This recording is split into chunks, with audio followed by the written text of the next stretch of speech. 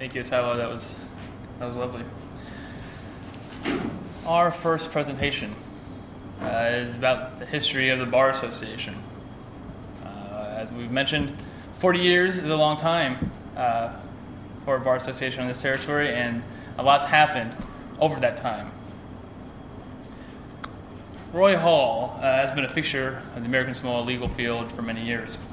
He was admitted into the American Samoa Bar in 1974 and has since served in a large number of positions. Everything from producer at KVZK to a representative in the House of the Fono. Roy has been extremely active in the community. He's been a member of the Territorial Planning Commission, chairman of the Alcohol Beverage Control Board, chairman of the Judiciary Committee in the House. He's been a past president of the Chamber of Commerce, the Rotary Club, and vice president of the Shriners. In 1989, he was appointed District Court Judge pro tem.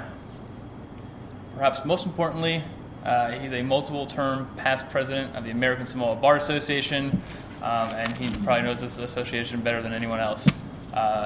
Roy, coming up.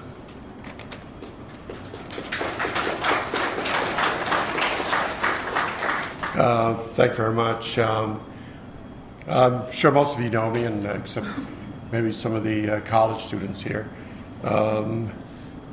As Sean was saying, I've pretty much been a member of the American Samoa Bar Association for 38 years. So the 40th anniversary, I guess, would fall on my shoulders as being the most senior member still standing in the American Samoa Bar Association.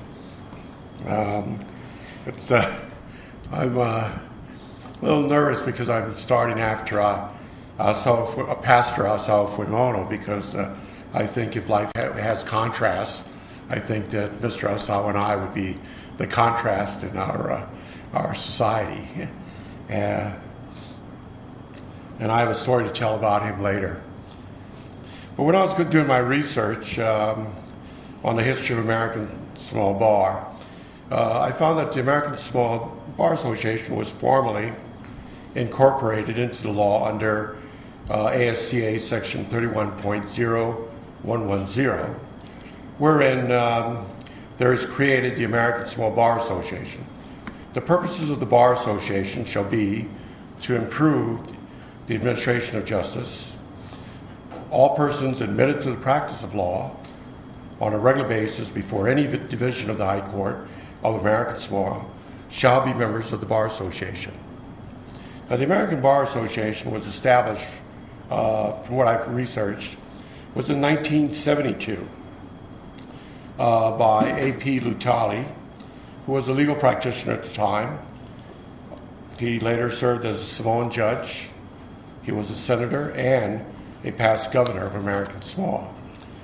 The other member was Peter Tali Coleman. He was the first American Samoan attorney. I was the second. Coleman was a captain in the United States Army during World War II. He also served for many years as the High Commissioner for the Trust Territories. And later, of course, he served, I believe, 4 terms, one as an appointed governor and 3 as an elected governor. So these 2 gentlemen were the founding fathers of our Bar Association. As for me, my experience with the American Samoa Bar Association was when I returned to American Samoa in 1974 after passing the bar exam in Hawaii. 2 years before that, the Bar Association was founded. And I was trying to wonder, after I spoke to Sean, how can I show the history of the American Samoa Bar Association? Well, I thought I would get a photo of the courthouse in 1972, and then show a photo of the courthouse today. The only problem was that the courthouse, as you see, hasn't really changed. So then I decided that the best way to show, approximately 40 years ago, what the Bar Association may have looked like in those days was, one of the other things I when I was getting ready to do my presentation, I was asked what technical equipment I needed. And I was asked if I was going to be doing a PowerPoint presentation. And I asked for an overhead projector. And it was not available. So what I've done is I've come up with a photo that I believe will show what 40 years ago was like.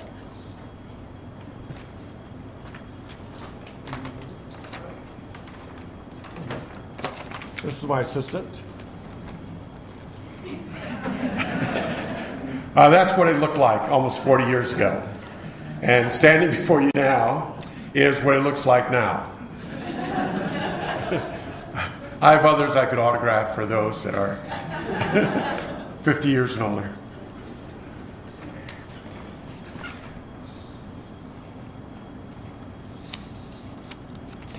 I also thought that maybe I would look at the list of justices that we've had here at the High Court over the past 40 years. And this is what I came up with. Donald Crothers, Leslie Jacobson, William McKnight, William O'Connor, Richard Miyamoto, Thomas Murphy, Robert Gardner, Grover Joseph Reese III, and then in 1987, Michael Kruse was appointed Associate Justice, and in 1988, he was appointed Chief Justice. And then in 1991, Lyle Richmond was appointed Associate Justice. So that's the history of the court members. In 1974, the American Samoa Bar Association was what we called an integrated bar. And we had as its members legal practitioners. These were Samoan High Chiefs that represented clients before the Land and Matai Titles Division of the High Court, and the licensed attorneys. In the 70s and 80s, the Bar Association was very active. Meetings were well attended by both the legal practitioners and the attorneys. The best known legal practitioners were also the traditional leaders. And these were, for example, High Chief Tuia, High Chief Lolo Lutali, the founding member, High Chief Salanoa, High Chief Fofo Sunia, High Chief Tuisopo, Chief Apelu Ngaliai, who later became High Chief Senator Faivai Ngaliai, High Chief Tano, and High Chief Mangeo. If members should look at the ASR reports, that's the first reports, you will see these titles in many of the land and title cases. And some of these, their fathers were legal practitioners, and they, when they took the title, they continued that tradition. Well, in 1974, there were 4 lawyers: George Ray, Pele Evie, Frank Sweat, and myself. But between 1975 and 1980, we started to get more lawyers. Lyle Richmond entered, Moingalutu, who's now a 4, Herman Kruse, Michael Kruse, Aitufele Sunia, John Ward, Tawidi Tune, Edgar Aviata, Fano Asawa Fuimono, Tongiola Tulafono, our present governor, and later was Arthur Ripley, Charles Alailima, Steve Watson, William Reardon, Barry Rose, Jennifer Johnson, Henry Capel, Marshall Ashley, Marie Alailima, Sharon Rancourt, Tala Uyangale, David Vargas, and Robert. But these are, as you can see, the bar has grown in members. And during those years, I can say that, for Asawa, for some of us, legal business was booming. And the legal profession of American Samoa started to slow down, about after the year 2000. And this was basically because the number of lawyers in private practice went down. Many of the senior attorneys were now in the judiciary, or they were joined banking businesses. Some were serving in the government. Many entered politics, and sadly, many have passed away. Recently, a young lawyer asked me if there was an opportunity in the private sector now for young lawyers who, after serving, doing government service. And I said at the time that I didn't think that the legal economics was there. But ever since then, I've been thinking about it. And the more I thought about it, I realized there are many opportunities out there for the legal professions, in the legal profession, in the private practice. And I highly recommend and I encourage all lawyers who may be in government service or who may be working in the United States that wish to come back to American Samoa. There are opportunities here. You make the opportunities. There's needs in the family law, personal injury, medical malpractice, corporate admiralty, commercial transactions, and criminal law. So there are opportunities out there, and I highly encourage young lawyers to enter the private profession. Well, let's go back into history. During the late 1970s and 80s, the American Samoa Bar Association started to hold law conferences with the Western Samoa Law Society. And we would select topical legal subjects. The attorneys would be appointed to prepare papers on these areas of law.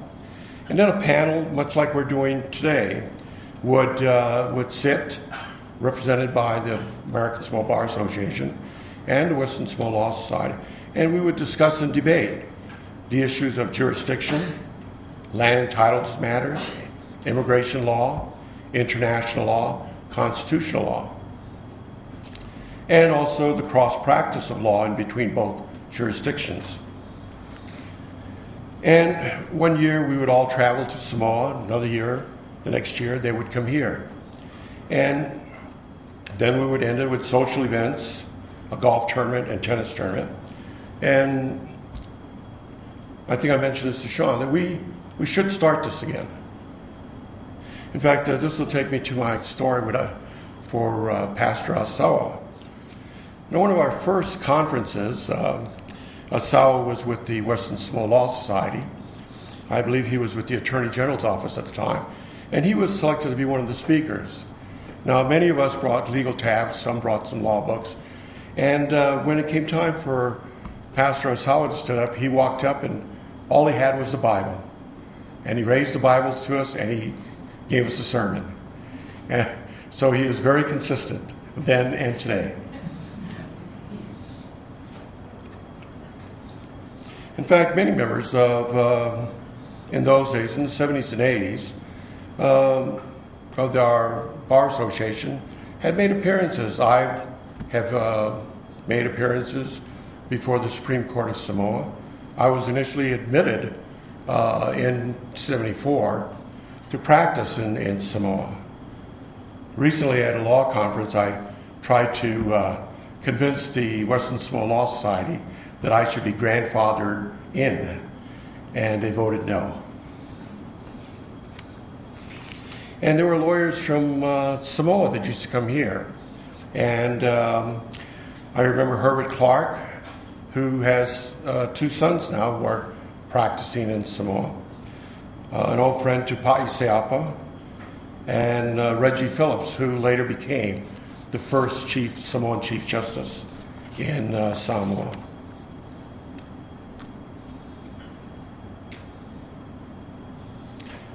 One of the things that when Sean and I were talking about the conference, talking about the topic of 40 years of promoting justice in American Samoa by members of the bar.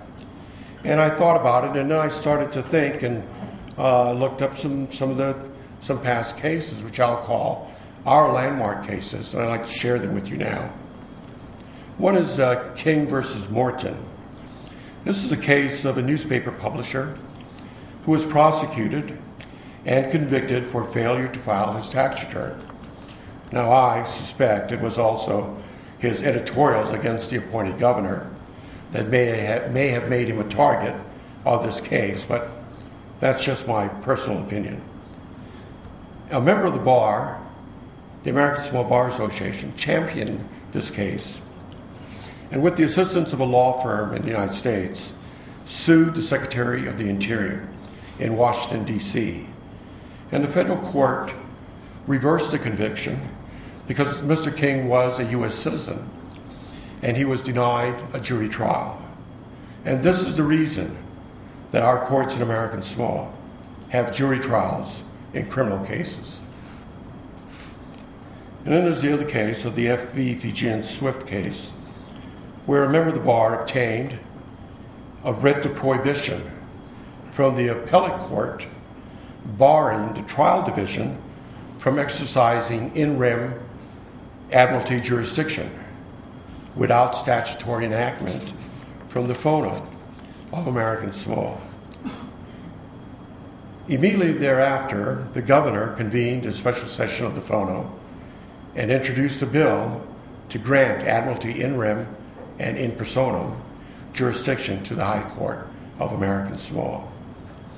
And admiralty cases from American Samoa have been cited in maritime law journals, and many admiralty lawyers that I work with have told me that they have cited our cases in their admiralty cases. So we've made an impact in admiralty law. Then there's the governor election case. This is where a member of the bar filed a taxpayer's lawsuit against a sitting governor to prevent the election office from using tax dollars to print a ballot with his name on it.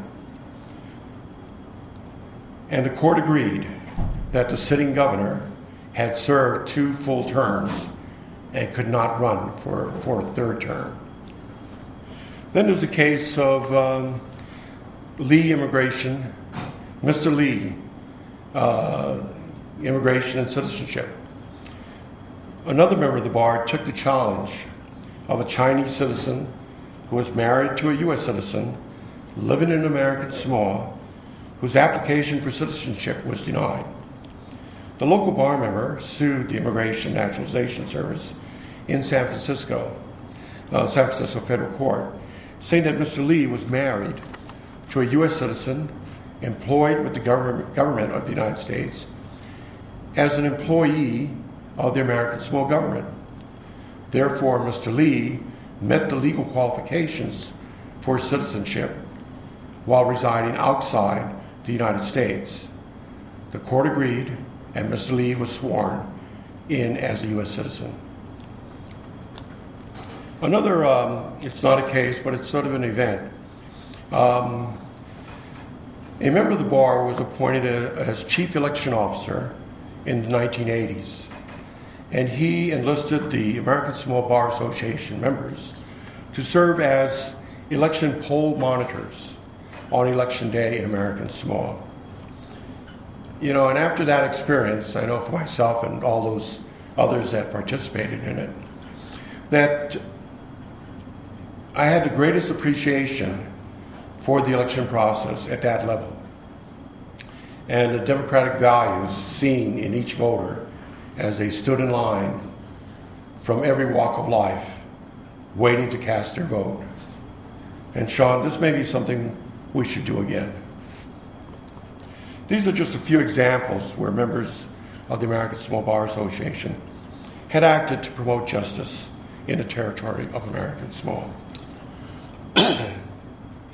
But even going back again to when I returned to American Samoa in 1974, I had recently passed the Hawaii Bar, and I was enlisted by the delegate at large to Washington, D.C., A'u Fuimono, to be special legal counsel to a commission to revise the Constitution of American Samoa. And I drafted up a constitution. It included an equal protection clause and recommended a smaller unicameral legislature. It was never introduced or acted upon by the conference In fact, I was discharged the first day from the legal team that was advising the convention, and I walked out of the Falilaume and into the private practice of law. And also in my tenure as a representative from the 15th District of Tualahuta in the 1980s, I introduced a bill to allow permanent residents to vote, and it was killed in the second reading. Every time I reintroduced it, it was killed in the second reading.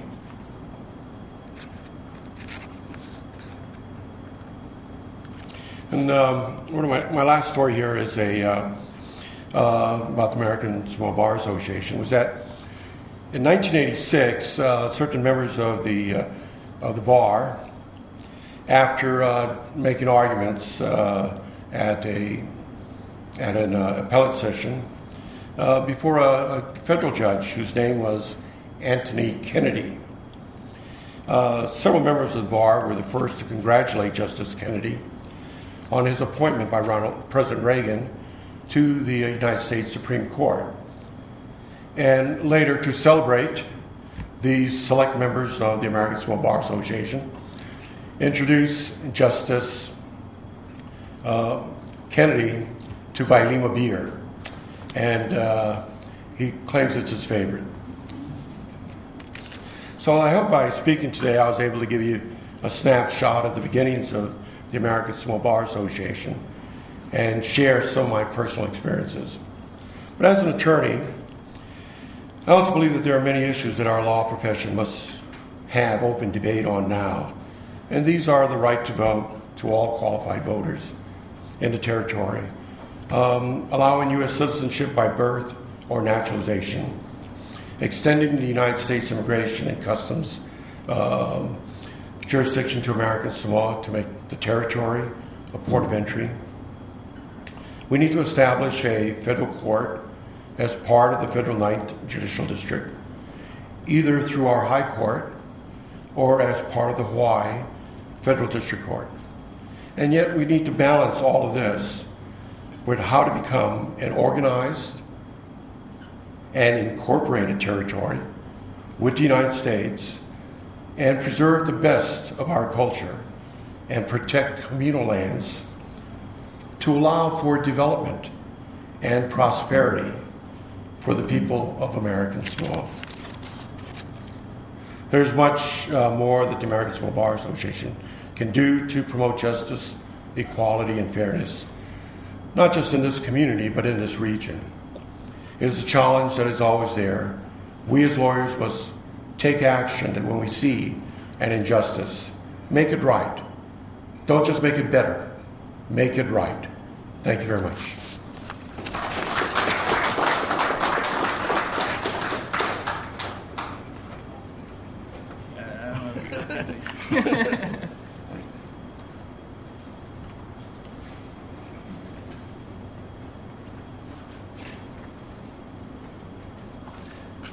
Thank you, Roy. That was I really enjoyed that.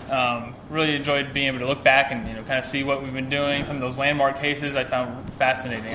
I've heard some of them, but some of them were new to me. I didn't realize it was the whole governor third term. I thought that was pretty interesting.